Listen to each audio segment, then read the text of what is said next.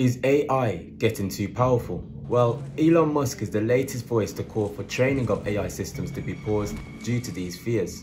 He's one of more than 1,000 experts to sign an open letter warning against the dangers of artificial intelligence.